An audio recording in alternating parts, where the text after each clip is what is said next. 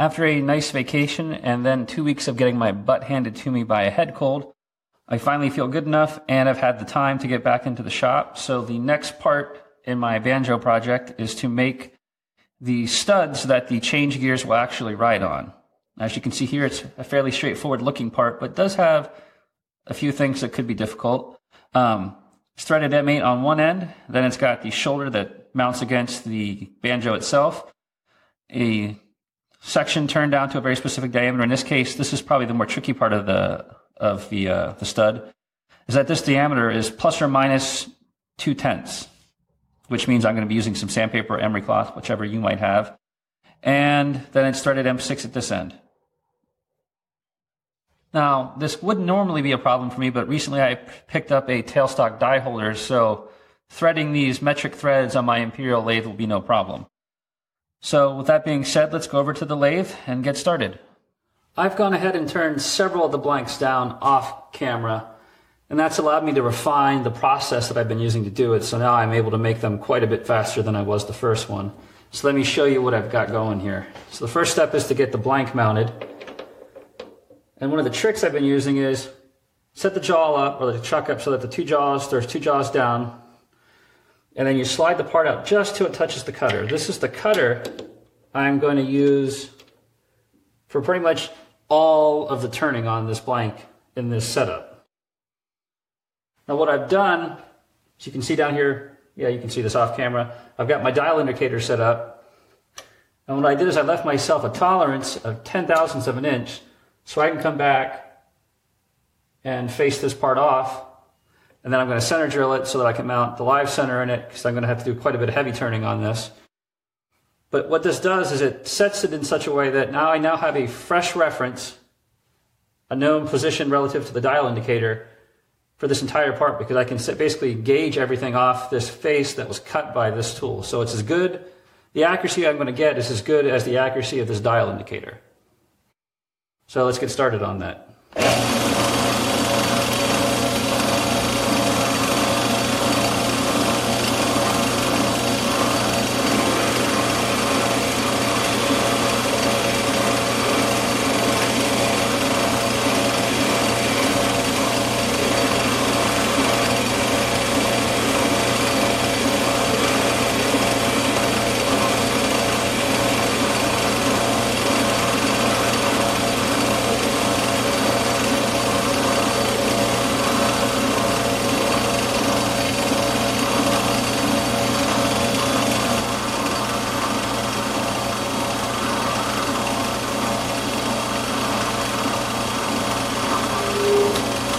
So the first diameter I have to turn down is the one that's eventually going to be turned into a hex so that I can fasten this to the actual banjo. And that diameter is 850 thousandths.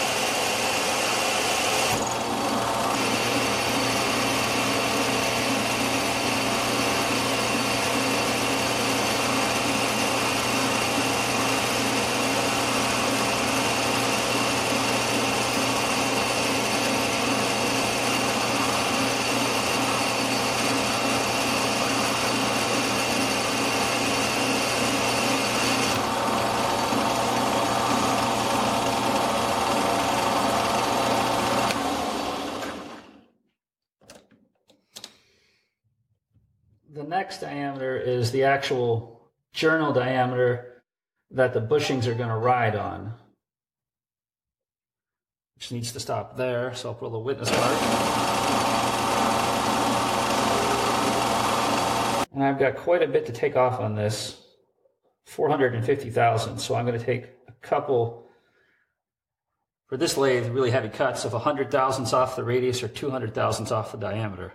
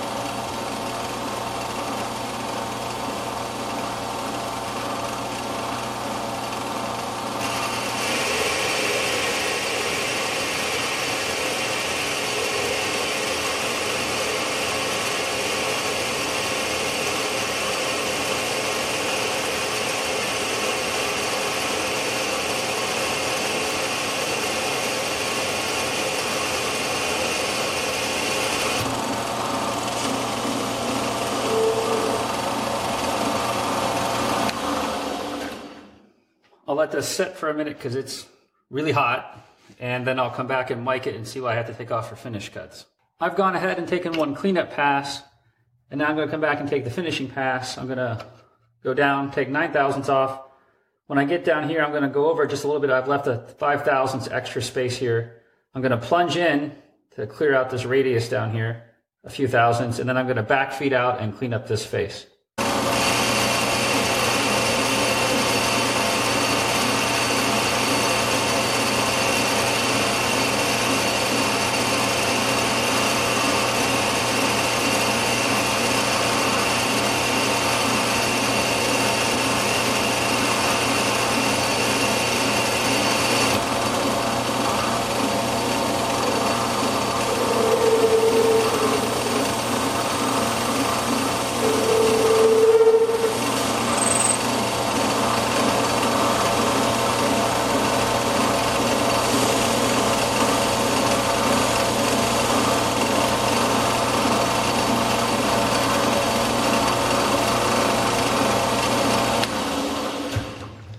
So I'm going to mic this and see how much I have to take off yet with abrasives.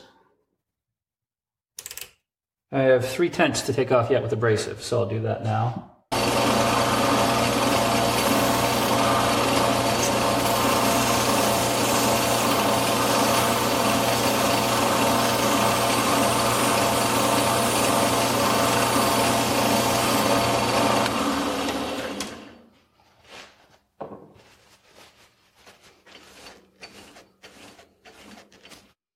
Make sure I get it nice and clean so there's no grit on it before I mic it again.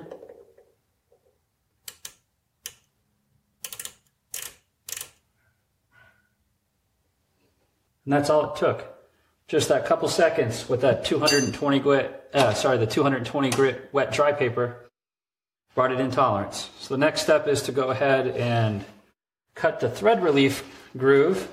I've already gone ahead and positioned this little tiny parting tool. It's 45/1000ths of an inch wide, and the groove I need to make is 125. So I'm going to take 3 plunges with this, and that'll make the groove that I need.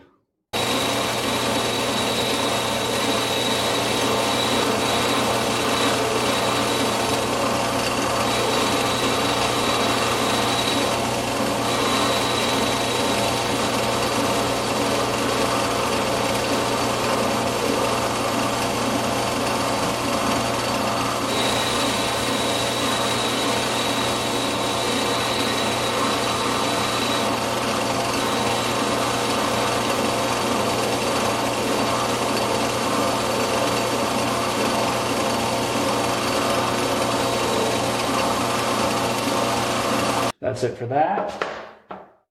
Next step is going to be to put the right tool on, and then come back and turn this section down. I'll do some of it with the center in place, but then the diameter is so small I actually have to remove the center to get the last little bit off.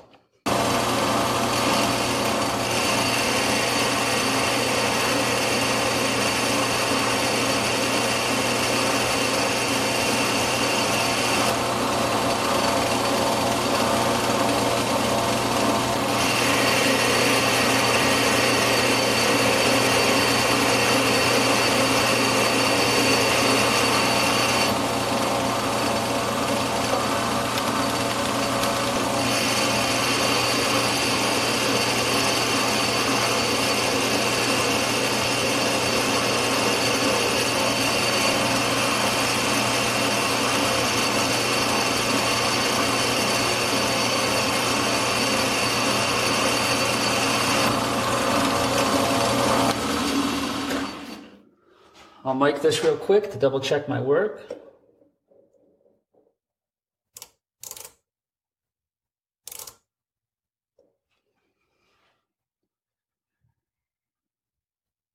And that is within tolerance. So let me break this down and I'll switch the lathe over and we're going to thread this. One of the oddities of my lathe is that while the lead screw is imperial, everything else on the lathe is metric. That's why I decided I would actually make these studs and have them have metric threads to keep them uniform with everything else. But if you've ever threaded made metric threads, I should say, on an imperial lathe or vice versa, you know it's not fun. Especially when you're threading to a shoulder or you are doing a lot of them because you can't disengage the half nuts.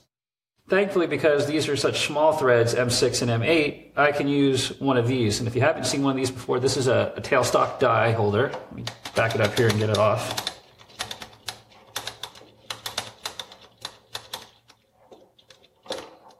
There we go. It's really nothing more than a Morse taper with a straight shank sticking out of it. And this part, there you can see the die. It's just basically a hollow cylinder that will slide over this and has a slip fit.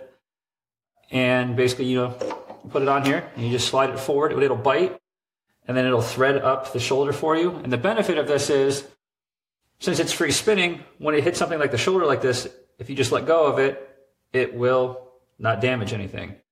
Now, there are some nicer, higher-end ones of these, but I actually don't think I would want to use one because they're actually, I don't know if I would call it splined, or they have a key that basically once they start, you don't even have to do anything. They just self-feed, and they are, because of the key, I should say, they just self-feed. Now, if you had a lathe that you could stop it real fast, that'd be nice, but on mine, it's just going to spin down. There's no brake, so that would be disastrous because it would just run up, self-feed into the shoulder, and either damage or break the part, or potentially break the die indicator holder. Or sorry, not the die indicator holder, the die holder. So let me put this back up here, get it really where I want it, and then we'll thread this. There we go. Push the tailstock out too far. So I've got this as low as it'll go, 125 RPMs. Just a little tap magic. And because it's so small, I can feed this by hand. Just push on, let it bite in. There it just went then, and there it's locked up. So I can stop the lathe, reverse the spindle, turn it back on, back it off.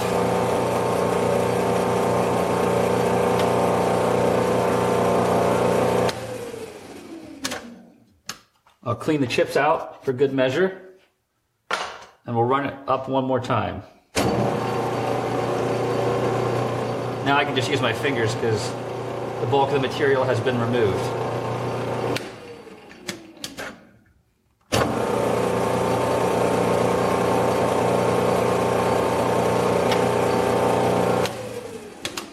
That's all there is to it.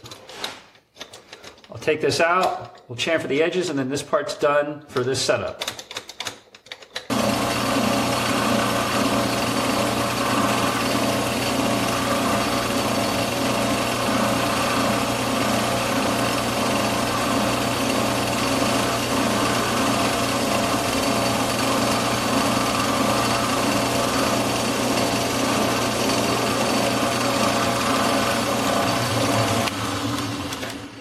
I've gone ahead and cleaned up the lathe and then switched over to my 5C collet chuck so that I can hold the now turned and polished diameter so I don't mess it up.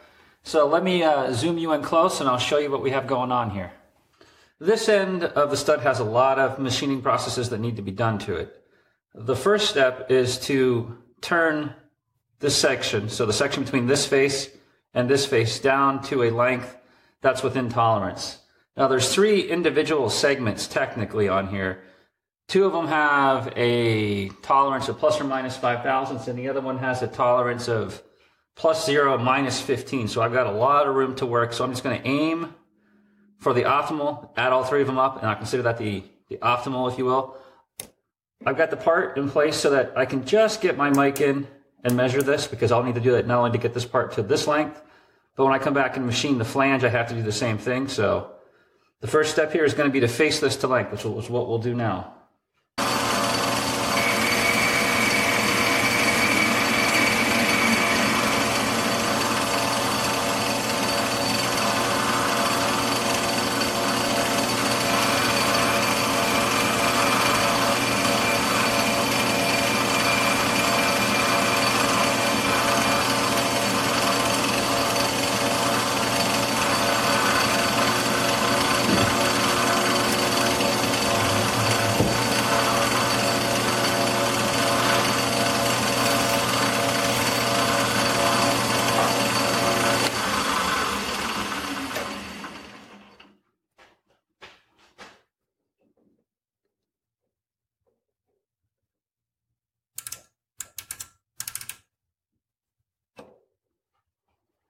As you might have heard while I was facing off the part, I was just starting to verge on chatter, and that's mainly because with the 5C chuck on and then the part stuck out as far as it is, and then the smaller diameter, it's at the limit of rigidity for this lathe. So I'm going to go ahead and center drill this so I can support the work some. Should let me go a little faster. Should give me a better surface finish.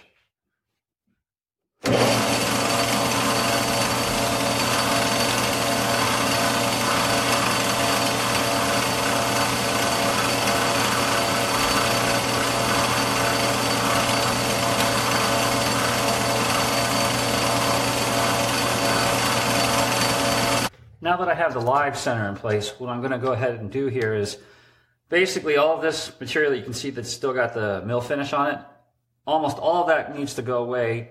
Something like, what do I have here?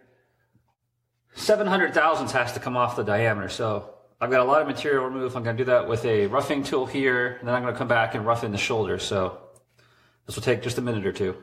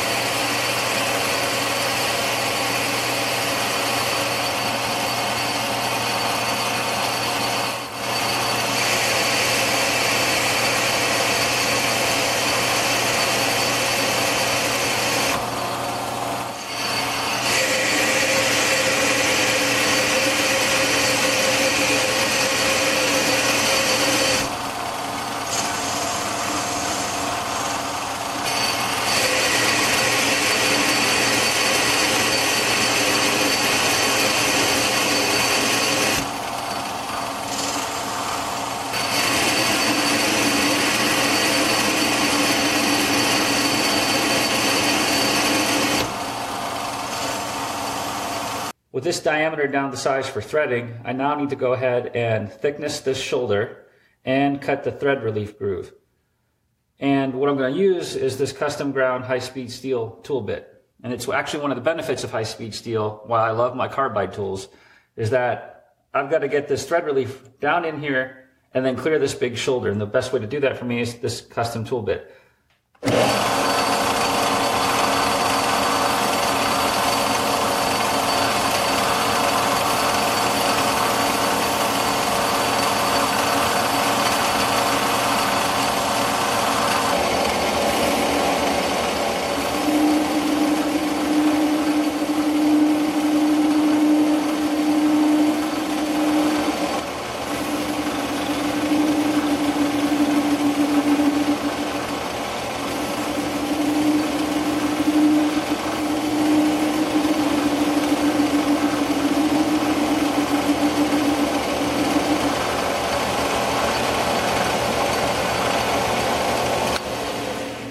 So as you could probably hear, I still got a little bit of chatter, and that's just because of the extreme stick out with the collet chuck and then the part and everything else.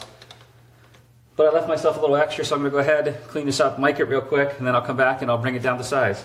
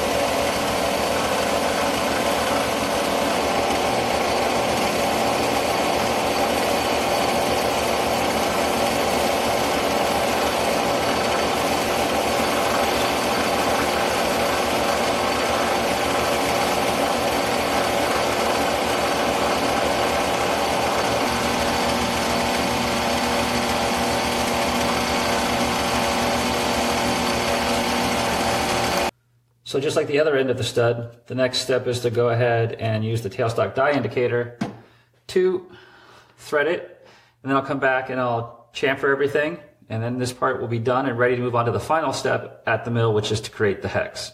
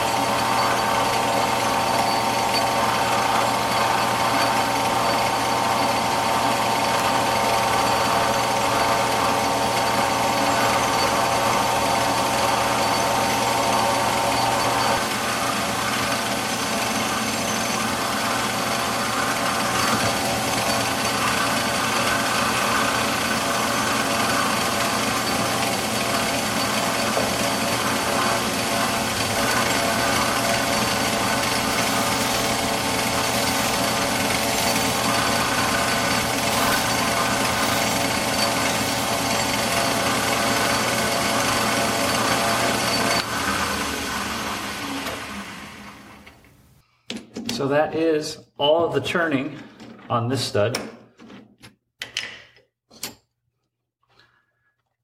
As you can see there, M8 this side, M6 this side, shoulders the proper dimension, the bearing surface is the proper diameter. This is one of the nuts that the M8 screws into. I machined these all off camera. I didn't think you guys needed to see me make little tiny blocks and put a big threaded hole in them.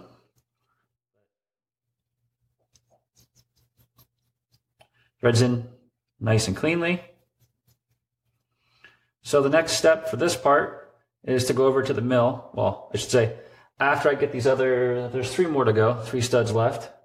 Get those turned down to size. The next step is to go over to the mill and then machine the hex that I will use to lock this down to the banjo.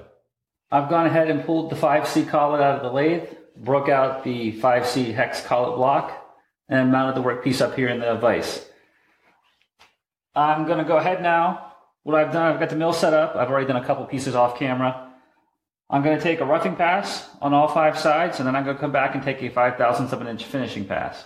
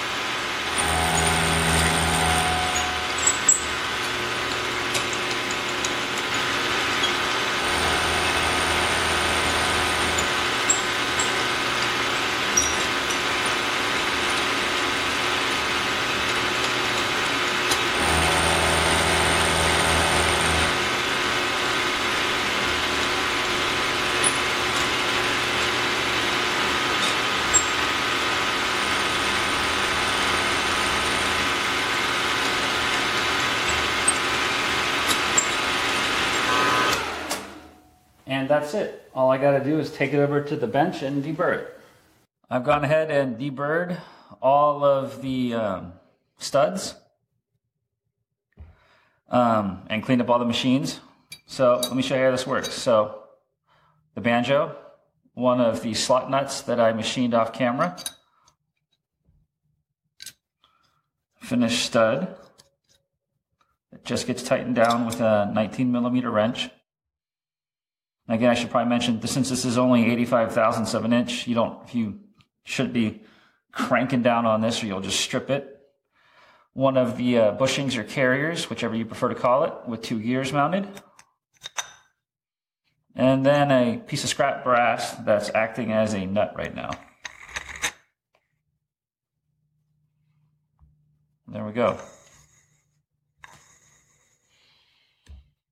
If everything was to tolerance and within spec, there should be about 5/1000 of clearance side to side. And then there's exactly 1.1/1000 of an inch difference in diameter between the inside of the bushing and the outside of the stud, which should be a plenty. Fits, it's loose enough that you can get a thin oil film in there, but big enough that if there's any kind of thermal expansion of the parts, you're not going to seize anything up. So as you can imagine, the next video will be the last video in the series, and it's going to be making a bunch of these nuts that will be used to hold the gear bushing in place.